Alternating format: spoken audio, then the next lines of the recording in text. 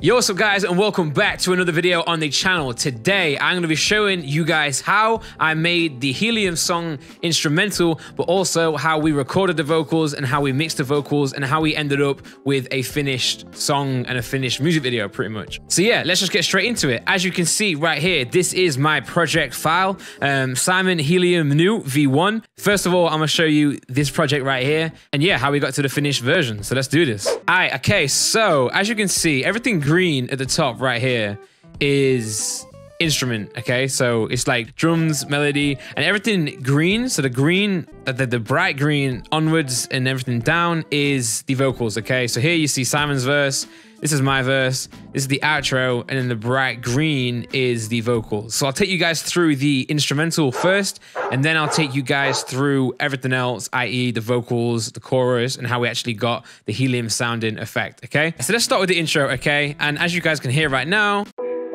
the intro starts with a piano and some other sounds, okay? And let me show you what those sounds are, okay? So, alright, okay, so the intro starts off with this piano melody right here.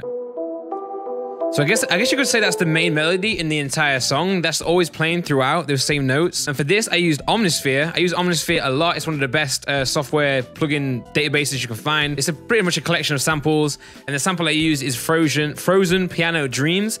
I don't think I did anything different in here. Maybe I changed the attack and the release a little bit, but other than that, I think I just kept it the same. Added a bit of EQ, added a bit of compression. So without the EQ and compression, it sounds like this.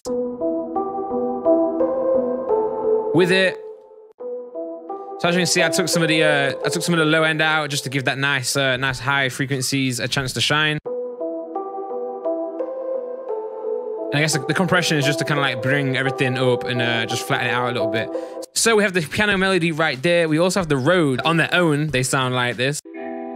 And that's just a very simple like chord progression. Just to like preface this, I made this beat a long time ago. I made this entire song a long time ago. So we made this song in the house, by the way. We started making it at the house, at Simon's house, the Sidemen house. And this was originally like a hook concept I had called More in It. And I just made it like no helium, just a normal voice thing. Me and Simon did a video on my channel, freestyling with helium. I'll play a clip of it right now. I'm being polite, I'm taking over like Roman Caesar. To the life I've been dreaming.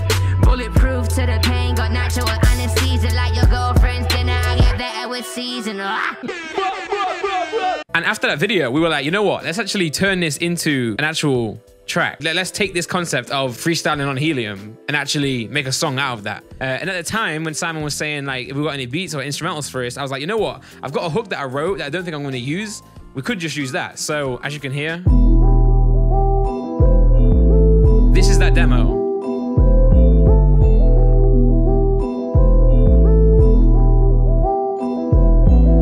Fill up my cup until it's got a little more in it. Her body's like a city and I'm touring it. I'll be there in a minute, yeah, I'm flooring it. There's no way that I'm ignoring this. I ended up just taking that and going just using that for the Helium Song.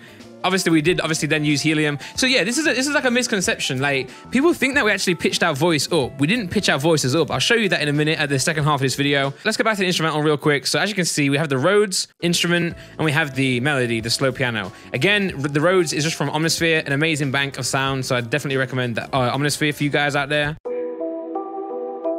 And the reverse piano is what?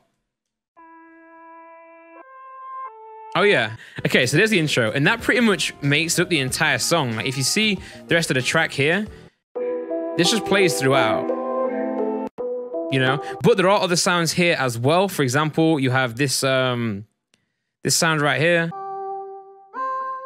There we go. Yeah, that's the weird synth sound you hear in the track. And that again is to accompany the slow melody. You hear it?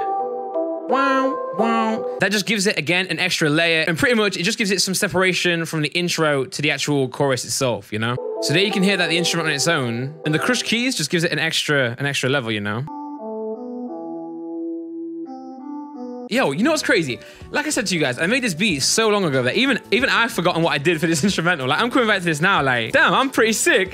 You know what I'm saying? I'm pretty good. But nah, pretty much what it is that recently I've been using a lot of loops to make my beats. Like, I'll just go on Splice, load up a loop, a pre-made loop, and just vibe off that, make my track off that. Because I just find it quicker to get to an end result of like a chorus or an idea. I can always come back in later and remove that loop, etc. But making the melody, it's a slower process in my opinion, and I can't vibe as much because I get frustrated doing that. That's why I choose to use loops. But this entire song here was just self-produced by me, came up with the melody myself, etc. And then when you play all these together, you get something like this.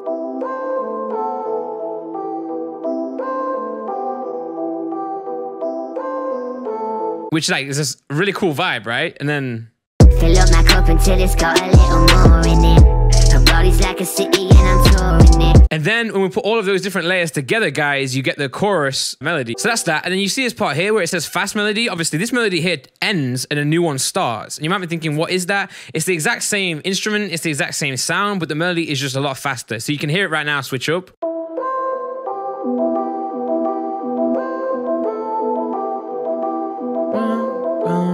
So there you can see then, again, it just gives it like a level of separation. It just keeps the track interesting. Instead of being the same loop all the way through, it slows it down a little bit. It drops some other melodies out and it just allows you to keep it moving and just keep it interesting for the listener. And it also allows like Simon or myself to end up changing our flow depending on the style of the beat, you know, because if it was the same flow the entire way through and it was the same section, it'd be super boring, you know. So it's nice to split things up. So that's literally all of the instrumentation, the entirety of it. And then next up you have the drums. So I'll show you the drums on their own and then I'll show you them with the rest of the melodies attached to it as well.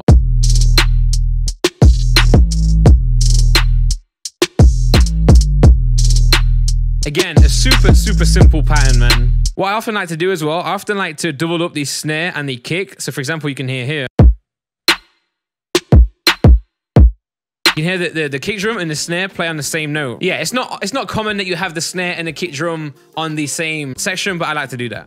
I mean, this is all simple, guys. I mean, I guess it's simple for me, but maybe not simple for someone out there trying to learn and just trying to get better, okay? So again, just a simple hi-hat pattern, but with a few hi-hat rolls in there. Super simple. What else have we got? Just some more rolls, like on their own sound a bit boring, but when you have them with the original hi-hat pattern.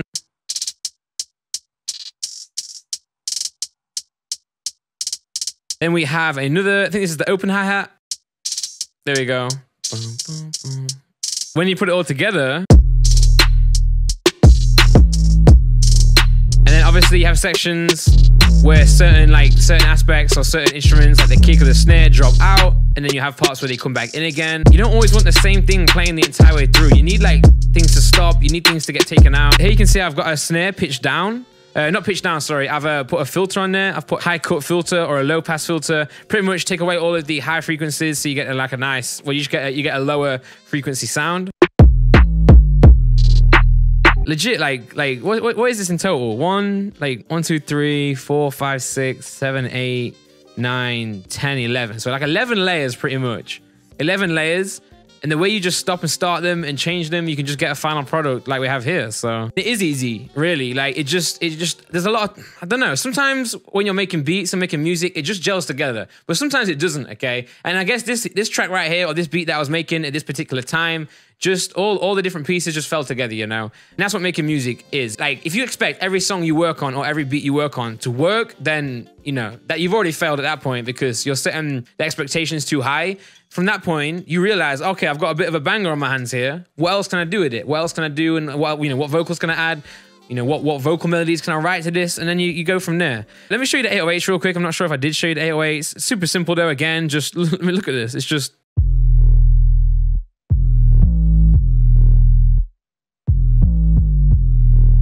I'm pretty sure that just repeats the entire track.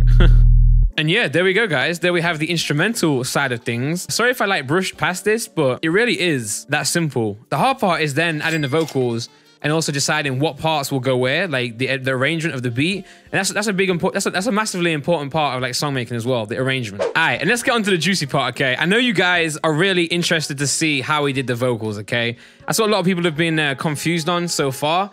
I've seen certain people say, oh, can you release the lower pitch version? And it's like, no, the whole song is called Helium Song. You know, we used Helium to get the vocal effect. We didn't pitch this up. We didn't use any like software. So first of all, let me show you the hook. I'll play it soloed first and foremost without any of the instruments behind it. Fill up my cup until it's got a little more in it.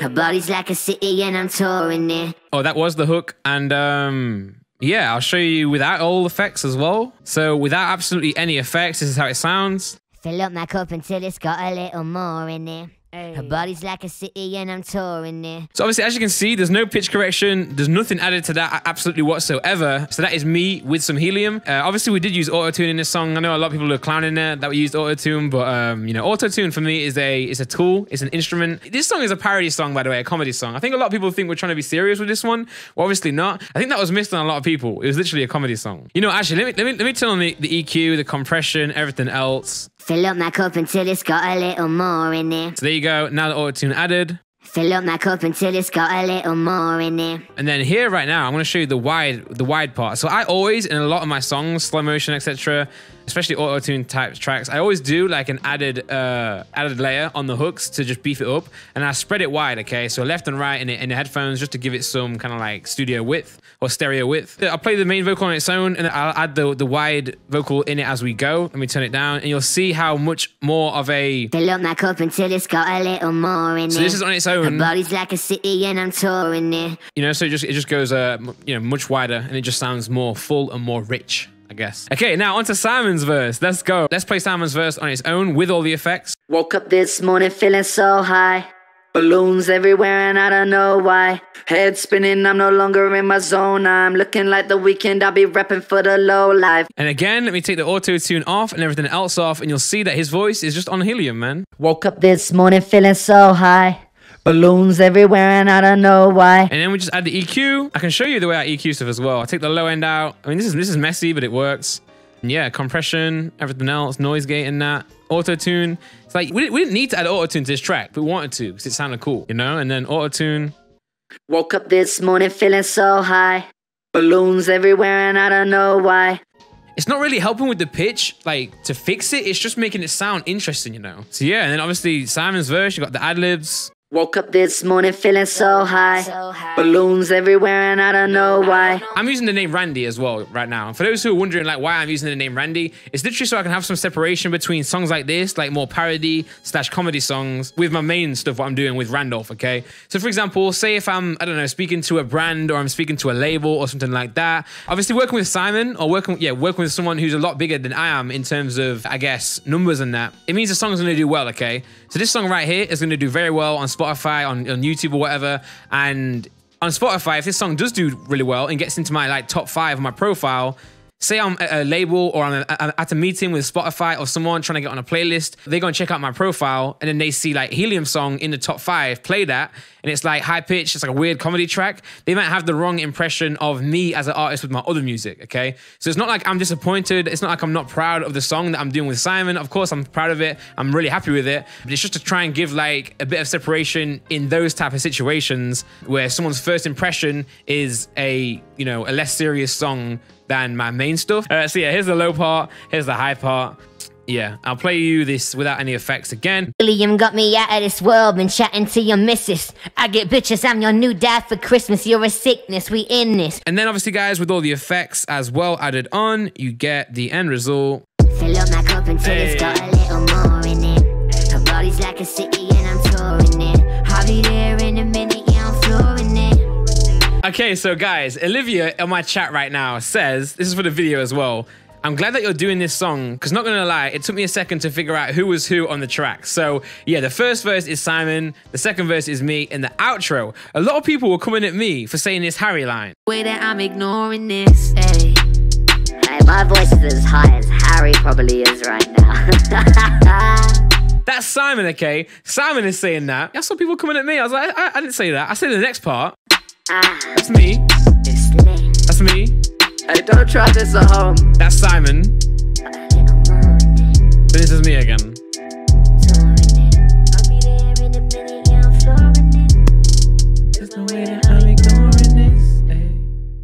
And also, one thing I was going to say as well is the way Simon and I wrote these verses is a lot different than the way I would usually do it, you know? So say for the album, The New Age, with me and JJ, obviously JJ would write his verse, I would write my verse.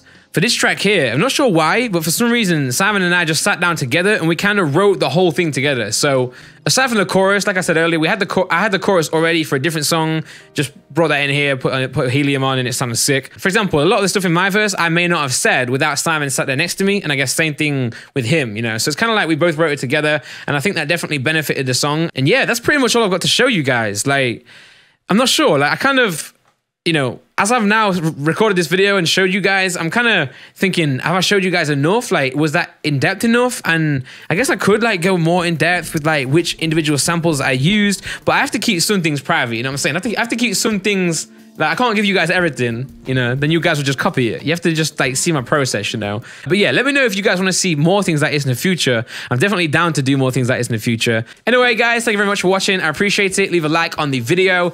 Comment down below, letting me know your favorite line from this song, okay? Let me know what your favorite line is from the entire song, whether it's on my verse or whether it's on Simon's verse, it doesn't matter, just let us know. And yeah, subscribe to the channel for more videos like this. This video, by the way, was recorded on my Twitch, so right now I'm live to a bunch of people. We've got a bunch of people in the chat, chatting away and looking at me do YouTube outros. But yeah, come check out my Twitch, twitch.tv/RandolphUK, if you want to see more, like if you want to see behind the scenes of videos like this. I'm making a lot of music on stream as well, so I'm showing my entire process of making my new mixtape that I'm dropping soon. I'm showing you guys how I make each and every track from that tape. So yeah, check out my Twitch as well. And yo, shout out you guys for watching this video. Appreciate it. And I'll see you on the next one. My name is Randolph and peace.